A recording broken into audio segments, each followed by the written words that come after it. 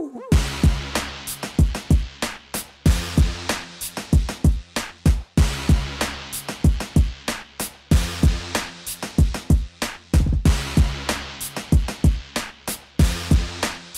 welcome to the Hopcast. Thanks for coming back, everybody.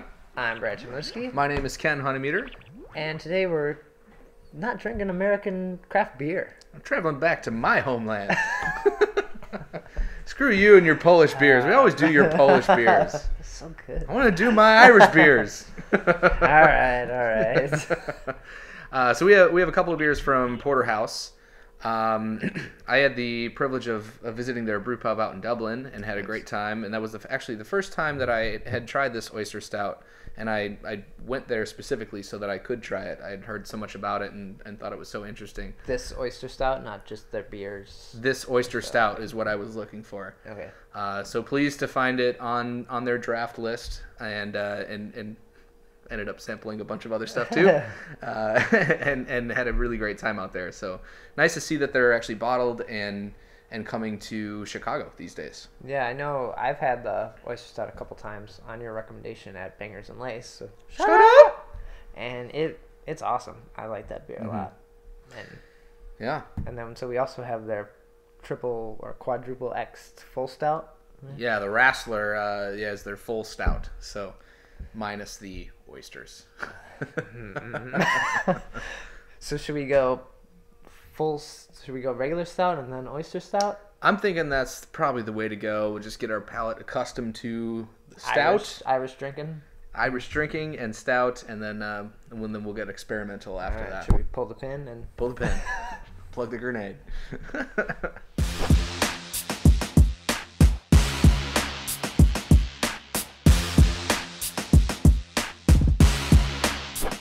Alright, so that's I really like the head on that. It's like nice and fluffy brown. It is. Nice and stable there. Leaves a nice mark on the glass. Nice kind of caramely tan color.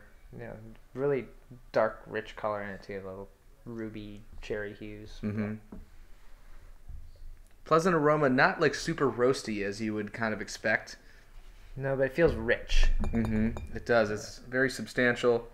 I think I'm picking up on kind of that cherry thing that you were touching on in the color. I'm picking that up in the nose. Like a little sweetness, yeah. Mm-hmm. Certainly very rich, malty, forward character. Yeah. It smells delicious. The Wrastler.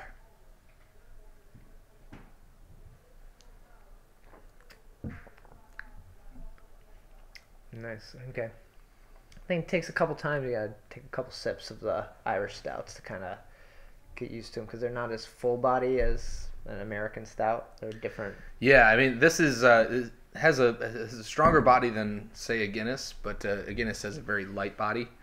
But I think this has a nice body, probably medium to, yeah, I would say medium, I guess. Okay. A little sweetness at the end, like from that cherry, not like I don't think like an infective cherry. No, it's just kind of sweet. It's just, yeah.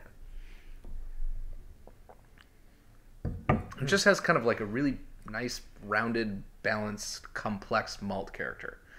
Like there's a lot of different stages of the malt. You kind of go through a toasted stage and a roasty stage, and kind of like a graham crackery caramely kind of thing, and then sweet in the finish. Yeah. Mm-hmm. Huh.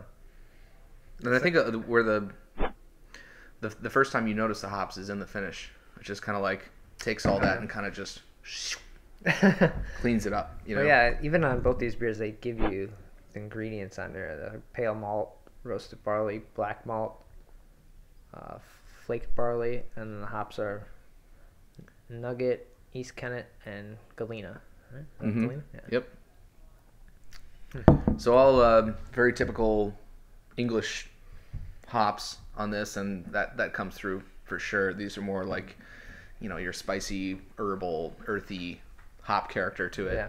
Yeah. Not that is in the forefront. It's certainly malt-driven beer, but it does finish with a nice kind of earthy hop bitterness.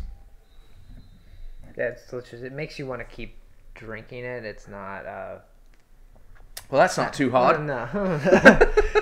It's not like don't want to drink the other beers, but just like it's just delicious tasting. You're like, I want to keep enjoying that, I guess. Yeah, there's something to be said for, you know, a beer that's not necessarily too exciting. It's just damn delicious. You know, it's just well crafted. It's done nicely, and I think this fits nicely into that category. Yeah, and then before you know it, you're out of beer. Exactly. Gotta get another one. So yeah, not surprised that this beer is very pleasing after my experience out there in Ireland. Tasted probably 8 of their beers, and they were quite nice. Cool. Not pints, but yeah. I think I had a pint of the Oyster Stout and then samples of everything else. I thought you were Irish. This was just one stop. It was a whole day of stuff. Okay. But all right. Speaking of a pint of Irish Oyster Stout, I think we're ready to put these down and get on to the crazy. Can do.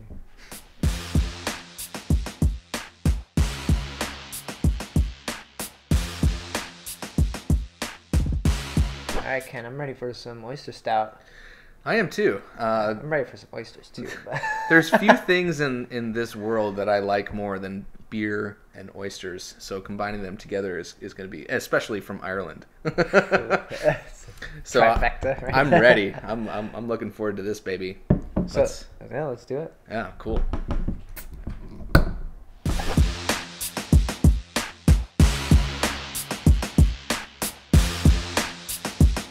So that poured out pretty similar. Maybe just mentioned a little lighter. Yeah, when you're actually watching it pour out of the bottle, it looks like a brown ale, and then it's kind of settles down, and it's nice and deep and rich and dark. And a little less head on it. Or the other one didn't have much head either, but a little less. Very herbal, minty aroma. Yeah. And I would attribute that more to the hops than the oyster. oyster. Yeah, there's certain of those European hops that are very minty. Right. So is this the same? Yeah, it's the same hops. I like that they have the ingredients on there. Mm-hmm. American brewers, listen up.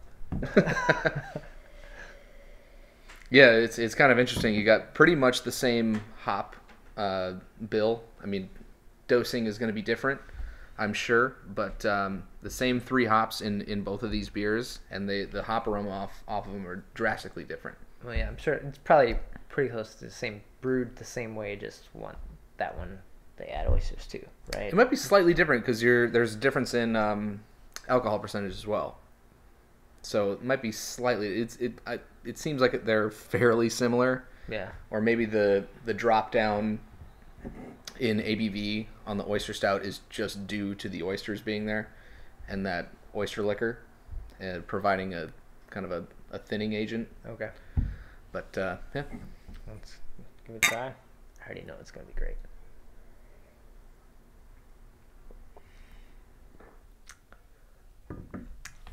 Mm-hmm. Nice. So, I don't know, maybe some of you out there haven't had an Oyster Stout before. It doesn't taste like a briny oyster. Like, that's not what you get from it. Like, it almost it's more of a mouthfeel thing. It adds kind of a silky creaminess, almost like a milk stout, but you're getting that milkiness from a different agent or yeah, ingredient. exactly. Yeah. Yeah, it's not. But it's not briny and salty or anything like that. No, it's not what you would think. It's not oysters thrown into a pot of beer and right. Then here's the beer. And I think it just, by nature of boiling oysters, for some reason it kind of just lends itself to a sweeter character, and that's what comes out in these beers, is just like kind of a very smooth sweetness. It's very interesting. And it's fun to have oyster stouts, especially because no one's making oyster stouts here in the Midwest. We have no oysters, so no. So when we can get them, if we can get oysters, we eat the shit out of them. I'm not gonna waste them in beer. So it's nice to have this beer that's really a regional only beer. It's like you have to either get it from this place or go to that place to have it.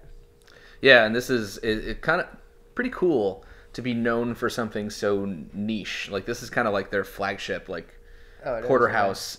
They do that. They're the ones that do the Oyster Stout, and everyone loves it, So kind of cool. It's not your typical very acceptable or approachable beer that's their flagship.